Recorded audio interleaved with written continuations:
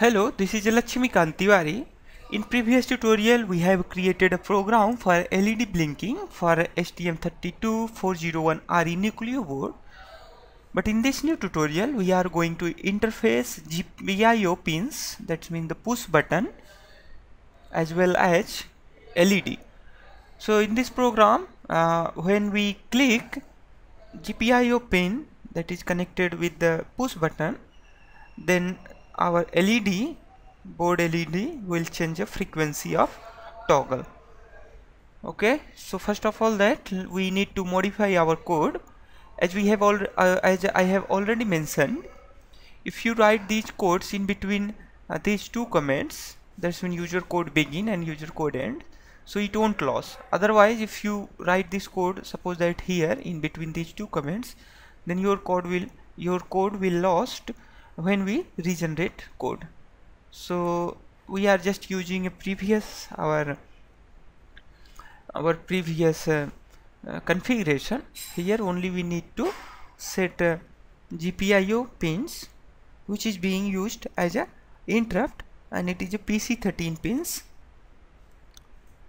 Okay, so come to here and select PC13. See the PC13, and we need to make it GPIO external interrupt 13. That's it, and we do not need to change anything here. Come here into the configuration, come to this GPIO select. Here see, everything is fine. External interrupt mode with rising edge triggering edge detection. So we do not need to change anything here. And as you know, the RCC has been already selected, this NVIC setting enabled. Okay, let's come to here and just click on generate code.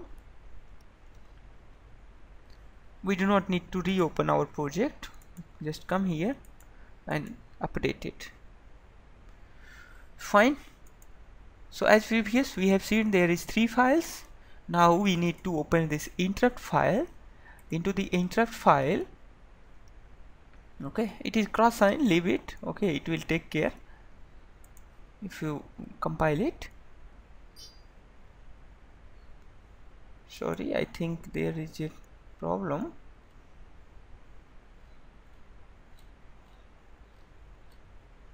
Perhaps we need to recreate our project. Okay, so let's recreate it, regenerate. There might be some problem.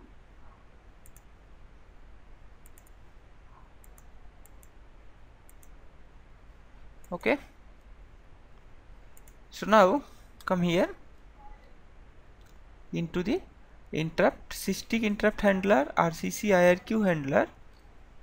I think we have missed that RCC interrupt handler. Okay, let me see into the NVIC. Yes, we need to select this external interrupt.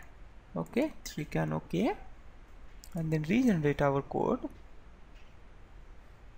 Close it, come to here, and it will update, reload automatically and update. Here we have got. So we need to write our code in between these two comments, or we can write here. Okay, so let's write our code in between these two comments.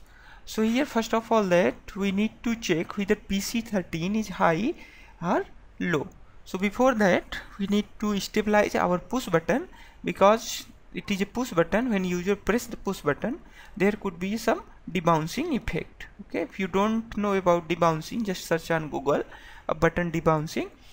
Okay, so here we need to create some delay. Let's say using a for loop, int I is equal to the 0. Let's say I is less than 65,535 and I plus plus. Okay, that's mean it will wait for some time here and then it will go for next instruction. So if now we need to check whether this pin is high or low, that pin, that means the push button pin, and that push button pins, there is a function, the GPIO read pin. So here we need to write, HAL underscore GPIO underscore read pin, and for read pins we need a PC13, that means GPIOC. Okay, GPIOC, and then we need GPIO pin 13.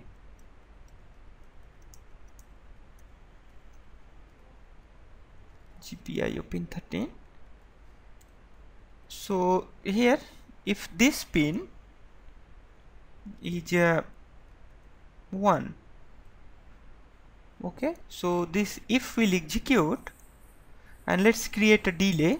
Okay, so if suppose that the t delay, and if t delay is equal to the 250, okay, so here we are taking 500 period. So if delay is 250, then make the t delay to 1000. Okay, and else t delay, its t delay is equal to 250. Okay, fine. So here what will happen here when we press GPIO pin PC13 push button, and it will check if period is 500. Okay, that's mean high and the low 250, the period, that means 500 millisecond. If period is 500 millisecond, it will switch to 2000 millisecond, and if period is 2000 millisecond, then it will set to 500 millisecond period. Okay, so here as you can see, this t delay is telling it is not defined, so we can define it here. Okay, user code begin. So u int, let's say 16 underscore t delay, okay, is equal to, let's say it is 250,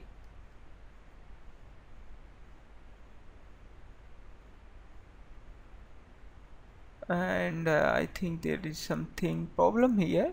So what we can do, let me define it.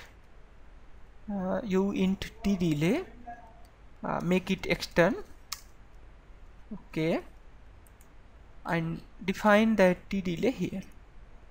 Okay, user private variable u int 16 underscore t delay is equal to 250, and here